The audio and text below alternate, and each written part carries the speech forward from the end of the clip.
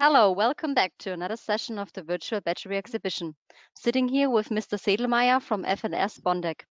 He's going to tell you a little bit more about the topic manufacturing battery modules by wire bonding. Start small and think big. So you can ask questions at any time through the window chat or questions. I'm going to forward the questions afterwards to Mr. Sedelmeier directly, and he's going to answer it in the short Q&A session after the presentation. Also, this presentation will be recorded, this whole session, and you're going to find it afterwards in your own dashboard under the point records and also at the booth of F&S BONDTEC. Now I give the word to Mr. Sedelmeier. The stage is yours. Thank you, Michelle, and welcome to a short session on our topic, manufacturing battery modules by wire bonding, how to start small and think big. Just a very brief overview of what do we do and who are we, what can we do for you in terms of equipment, and also what can we do for you in terms of services. Well, F&S BONDTEC is a not too large Austrian company with about 40 employees and about 40 years of wire bonding experience. We are located in Austria. This is not quite the view out of the office window, but we are about half an hour away from Salzburg, and about an hour away from Munich, so it's quite a pleasant area to be in. This is the company, roughly, this is not all 40 people, but we're about 40. The guy with the red tie in the middle is the boss, as looks a little bit obvious. Okay, what do we do? Well, we're dealing with battery modules. Battery modules are very often made up of small cylindrical cells of the type 18650 or 21700. These cells obviously have to be connected somehow, and we make the equipment to do that. Okay, let's look at a typical battery module of 40 cells. In this case, this is a little larger than would be used, let's say, in an e-bike, but could be used for larger power tools or something like that. You can see already a number of wire connections on the top of this module to get the current distributed and connected from cell to cell. The way we propose to do this obviously would be wire bonding, because this is what the equipment does that we manufacture. And I hope this is now visible as a movie. You can already see that the wire bonder makes connections. First bond draws a wire out to a second bond and cuts the wire off. This is running a loop now, so obviously you only see a few wires being made.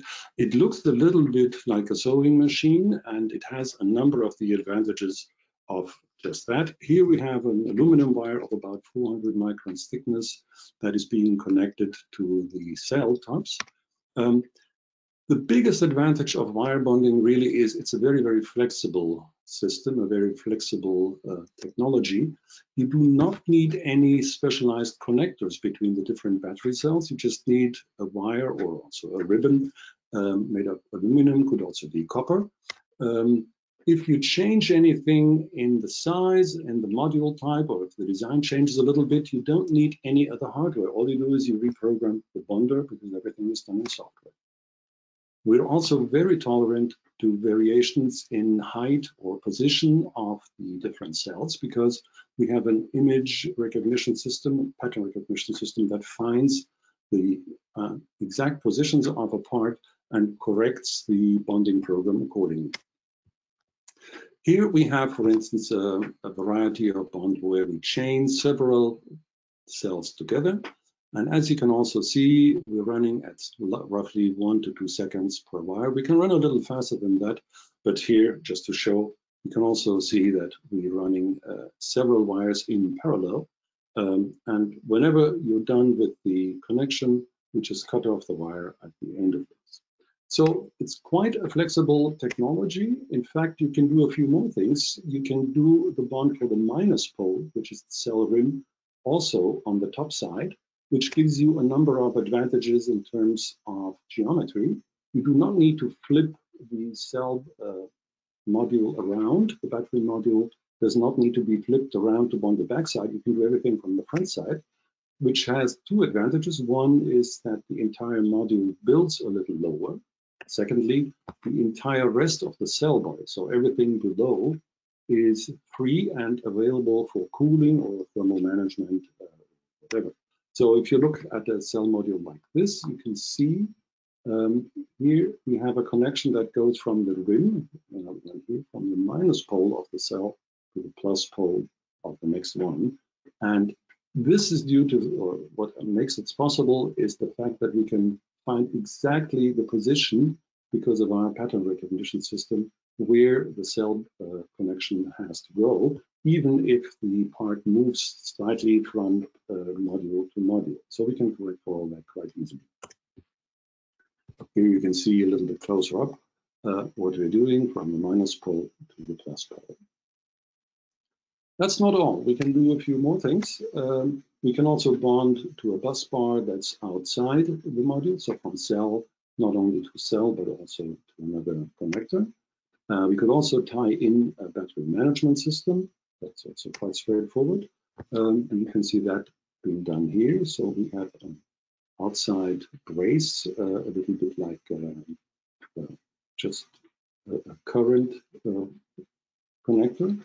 This could be made of aluminum, this could be also made of steel. So it's all very easy. You could also have all the connections to a rail, common rail like that. In this case, it's a slightly larger battery module. This is all extremely straightforward. One nice thing about wire bonding is also that it is technically a very, very good connection. It also has extremely high yield, usually has 100% yield, because it is really an old technology that was invented for the semiconductor industry, and it is the standard connection technology for semiconductor chips. So you probably have hundreds of wire bonds in daily use already in every electronic device that you carry around, especially in your car. Literally billions, that's American billions, so thousands of millions of wire bonds are made every day worldwide. And one of the nice things is that you have no microstructural change due to heat effects, because there is no melting phase in the whole wire bonding. So in laser welding or resistance welding, you do have molten phases, which you do not have in wire bonding because it is a friction welding process. You also have a bulk joint, so there is no interface between two different materials where air or corrosion could get in, like in a screw terminal.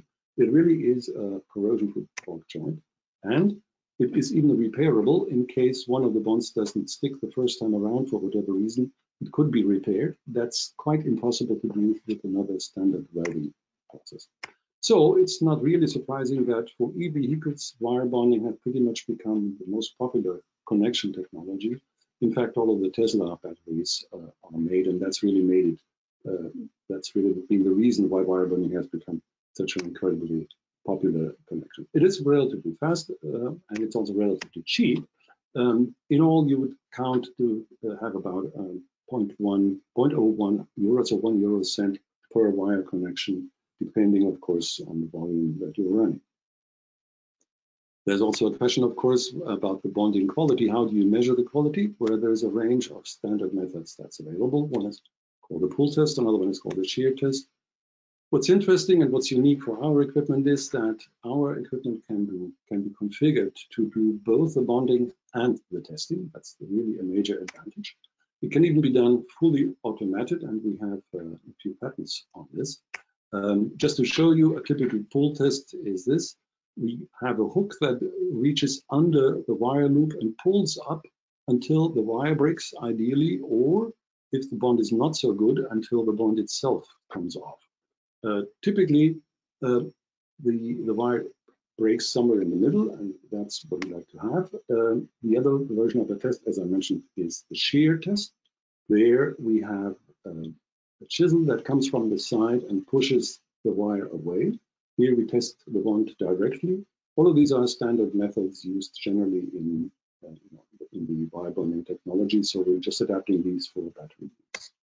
What you get out of this is a quality control report chart automatically. One of the formats you see here. You can have a chart format like where you see the trend of the parts. You also get, of course, a distribution here, like a histogram or a Gauss distribution. You get automatically calculated CPK values and other quality parameters. So that's also very straightforward. And of course, you could have a customized report with your company logo on here. So not only your own quality control department, but also the audits for customers are happy with.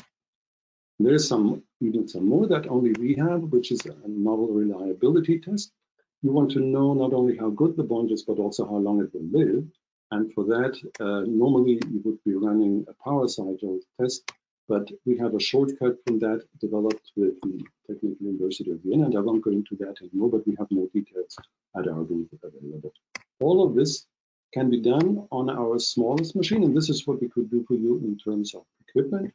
Here is a small desktop machine with a working area of about 4" by 4", which is still fully programmable for automatic operation. And here, the interesting thing is it has exchangeable heads for bonding and testing, and even the new band feed test. All of these can be switched by the user. If your volumes go up, we also have another machine which is larger and run pretty huge battery modules or a number of smaller ones. Again, it has exchangeable bond or test heads. Again, it has the same reliability test possibility. And if you have the smaller machine already, you can upgrade to the larger machine without any change in software. So the training is already done for your operators. Here is the working area seen from the front. So on 720 millimeters, you can do quite a bit of work. You could put in several smaller modules, larger modules. You could even do later automation. You can do automatic parts feeding by some kind of conveyor belt, or also by a robot that puts parts in and gets them out again. What is really nice is that the automation does not have to be built in at the beginning. You can do this anytime later on, even at your own site. The machine can be retrofitted. And if anything needs to be customized for a particular type of modules, that's absolutely no problem. That's not all we can do for you, because you may have a very small set out at the beginning. So we can help you jumpstart by not giving you the hardware directly, but we can also provide the hardware in our place.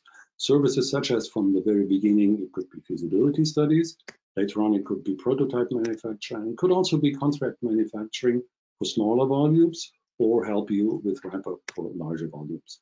You can even do additional production or pre-production steps, such as pre-cleaning by CO2 snow, to help make sure that the surfaces are absolutely clean for wire bonding if that's needed. Anyway, there is a large variety of things we can do for you, and we are pretty much ready when you are. So thank you very much for listening, and please come back to our virtual booth or talk to us directly. We're happy to help you with anything. Thank you very much.